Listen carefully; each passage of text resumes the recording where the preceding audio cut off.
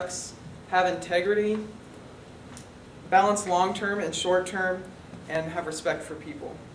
It also is aiming to do more healthy products, to produce those which it terms human sustainability. It aims for environmental sustainability, talent sustainability through its employees, and again, it aims for profit. So what is the difference between these two strategies? They seem like mirror images of each other. The difference is basically that Pepsi is aimed for more diversification through its snacks, and Coca-Cola has really aimed to establish itself in international markets. Okay, I'm just going to talk a little bit about the marketing strategies of each company.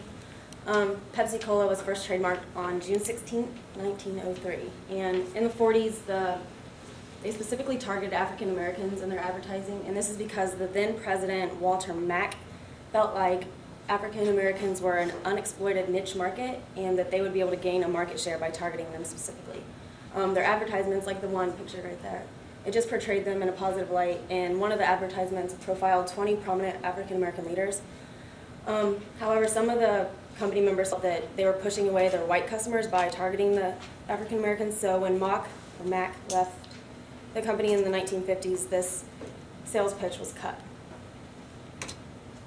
Some of the major campaigns that Pepsi have done is the Pepsi Challenge, which was introduced in 1975, and this was a blind taste test between Pepsi and Coke, and the majority of participants chose Pepsi over the Coke product, and they then developed commercials that were publicizing these results, and that gave Pepsi a huge advantage over Coke.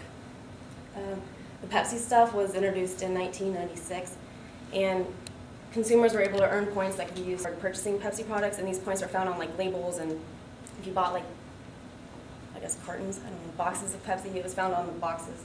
Pepsi also has